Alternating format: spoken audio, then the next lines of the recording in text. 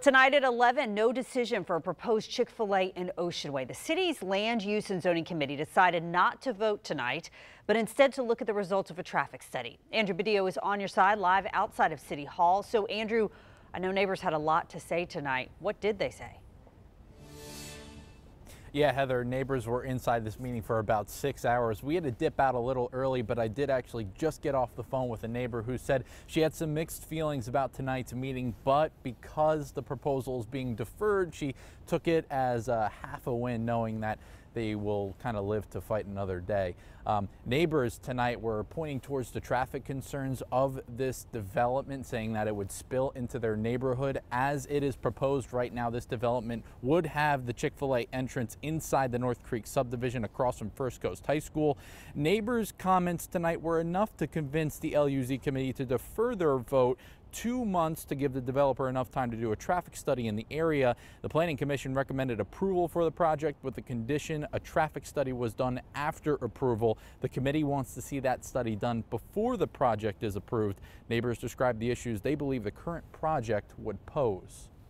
This Chick-fil-A will create a traffic nuisance. Using our entrance would set a precedent in Jacksonville, Florida, to allow an entrance to a subdivision to be an entrance to a restaurant. This is just unsafe for vehicles.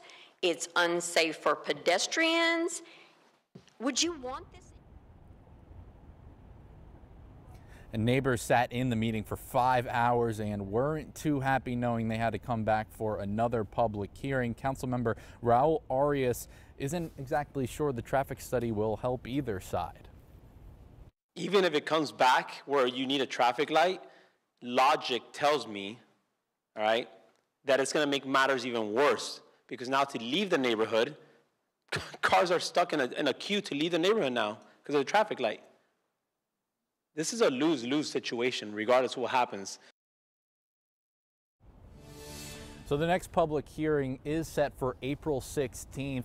At that public hearing, though, neighbors will only be able to talk about the findings of this traffic study, but the committee will be able to talk about the traffic study and all of the concerns that they've been hearing from neighbors throughout this entire process when factoring into their decision. Once a decision is made at LUZ, then this proposal will eventually go before the full city council, but of course it is contingent on what happens at that April 16th meeting.